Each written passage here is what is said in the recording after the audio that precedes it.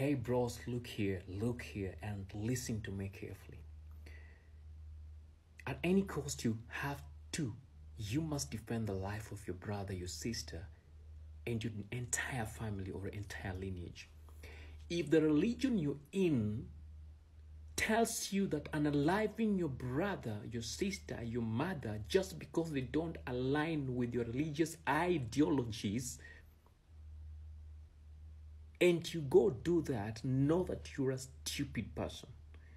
You should not unalive your brother, your sister, wherever your relative, your neighbors, and every person around you just because they don't align with your religious ideologies. At no point should anyone do that. Even God himself does not kill people because they don't love him. He gives people a choice to make.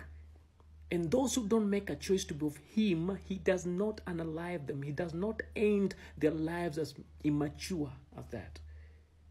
So who are you as a human being to judge them and unalive them just because they don't align with your religious ideologies?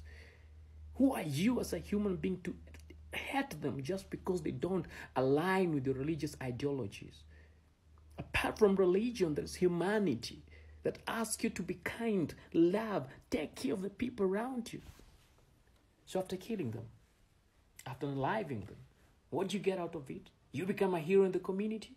No, you remain alone, not able to work on the resources that are in that community, and you die miserably.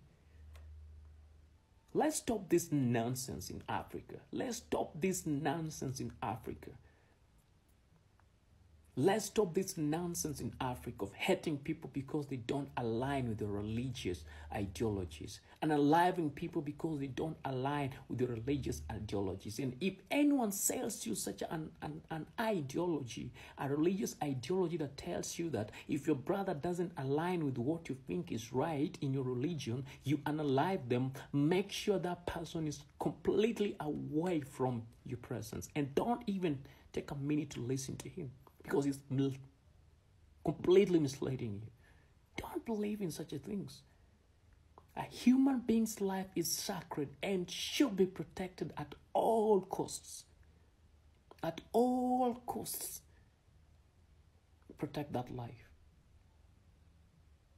Let's stop this nonsense once and for all.